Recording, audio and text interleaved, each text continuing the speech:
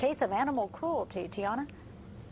Well, Terry, I mean, this is almost an unbelievable case of animal cruelty. We're here at the San Joaquin County Jail where the man accused of doing this is being held. But look at this picture right here. This is probably what that female 2-month-old pit bull puppy looked like. And wait until you hear the reason why his girlfriend says he did this. Man, I'm grieving. An argument between 23-year-old Charlotte Green and her boyfriend at this Stockton apartment complex turned deadly this morning. Only instead of killing her, Charlotte says her boyfriend, 30-year-old Daniel Baxter, went after Feisty, her 2-month-old puppy. Did he hit the puppy before? Never thought he was going to do it like that.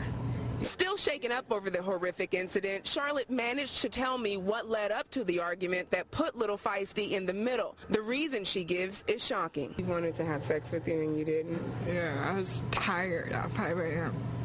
She says Daniel came home drunk this morning, and when she said no to sex, he went after the baby pit bull. He whooped her too hard, punched her, threw her against the wall.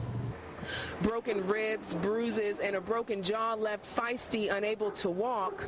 I told him to stop, and I ran in the bathroom and started crying. Green says Daniel called paramedics for help, but the cops showed up instead.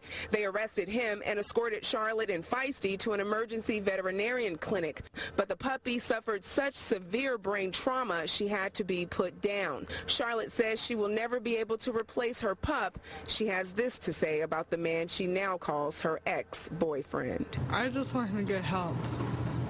What kind of help? Like anger management or a program for him to stop drinking.